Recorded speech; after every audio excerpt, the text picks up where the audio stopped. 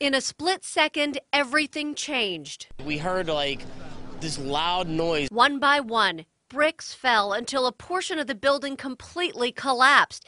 Inside, a woman stuck under a refrigerator, trapped there for more than 9 hours. And so she's basically got a safe space, but she can't get out of it. Rescuers worked tirelessly until the woman was finally freed.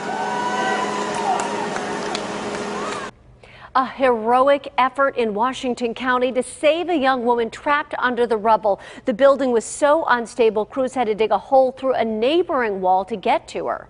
Now, she had been stuck, unable to move for about 9 hours until crews finally wheeled her out on a stretcher. These are some of the incredible pictures of that rescue. And tonight, we're learning more about Megan Angelone's condition. Amy Wadas has been in contact with her family and joins us now live with an update. Amy. Good evening, David. And Megan Angelone's mom has been giving me updates on Megan's condition through the phone throughout the day today. She tells me that her daughter is in extreme pain here inside the ICU at UPMC Presbyterian Hospital, but she says her daughter is strong-willed and she will fight this. 37-year-old Megan Angelone had surgery late Wednesday night to relieve pressure from her legs. Today, her mother told KDKA over the phone that she has big incisions in her calves and thighs. She says if Megan wouldn't have gotten to the hospital and had surgery when she did, doctors said she wouldn't have been able to walk. This is the refrigerator that saved Megan's life, but was sitting on top of her from her hips down.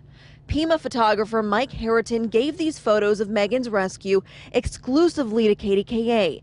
This is the hole they managed to squeeze her out of. I'm grateful for all the people that were there to help her. We spoke to Megan's brother, Matthew Angelone, outside Presby's ER last night before he even had a chance to see his sister. It's just unbelievable to get a phone call like this. Megan's mother says her daughter's breathing tube was removed today and she is conscious, alert, and talking a little. She also broke her clavicle and doctors will have to put a metal plate there in a couple of days to help the bone heal. Megan's boyfriend, Nathan Engott, was discharged from Presby today and has been by Megan's side ever since. He didn't get trapped in the collapse, but in these photos from the Observer reporter, you can see him covered in dirt. As for Megan's brother, he's wondering what's next for her. My sister's going to come out of the hospital not having a stitch of clothes, a pair of shoes, eyeglasses, phone, everything. You know what I mean? She's just totally lost everything. Megan Angelone also has 2 sons. They weren't at that home at the time of the collapse. Now, the family tells me they are planning on opening up a bank account to help Megan out on her behalf. Once we find out when they do that and have that information, we will pass all of that information along.